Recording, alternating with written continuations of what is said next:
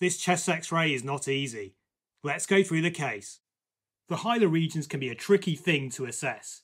One thing to compare is the density between the sides. Here the left hilum appears more dense than the right. If we look closely, we can see an outline of a circular structure.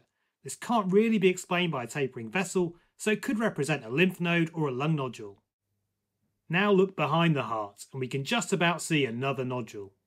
Also, remember the vessel should get smaller the further away from the hilum that we go, so this on the right above the hilum could be yet another nodule. With multiple nodules, we need to consider lung metastases. Now looking at the CT, we can see the left hilar nodule represents a left upper lobe nodule that is in front of the hilum. There's another nodule accounting for the one behind the heart, and another accounting for the one above the right hilum. The dominant nodule within the left upper lobe was biopsied, showing a diagnosis of lung cancer, with the other nodules considered to be metastases. This shows the importance of looking at the hilar regions carefully on a chest x-ray.